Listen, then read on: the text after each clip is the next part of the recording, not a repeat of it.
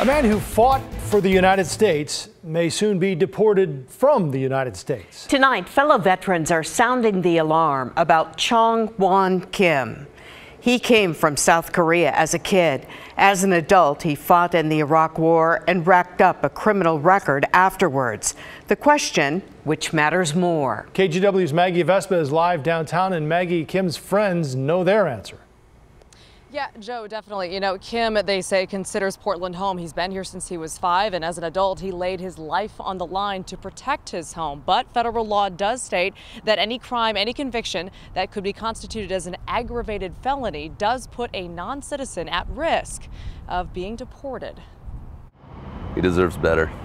Roughly a decade after serving alongside Chong-Won Kim in combat, Perry Gastineau learned of his friend's most recent fate on Facebook. It made me pissed, man. I mean, that's one of my boys. Gastineau says he and Kim enlisted together in the Army National Guard, only to be deployed with the Army when the Iraq War started. Both men saw horrific things, and upon returning home, Kim struggled. We don't leave anybody behind. Navy veteran Jordan Myers met Kim last year in a PTSD support group. He definitely is not the person that's described by his record. A record that includes multiple felony counts, the most recent, attempted arson in early 2016. Since then, Gastineau says Kim has been clean and working. I mean, it's really sad to see something from the past come up and bite him when he was trying to do better.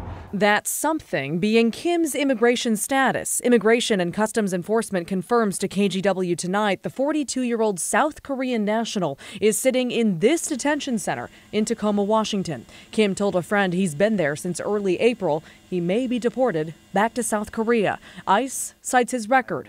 Fellow veterans point to his service. Yes, if you're willing to sacrifice your life potentially, if you're willing to write that blank check, payable up to and including your life for the United States of America, I think that you've earned the right to live in the United States of America.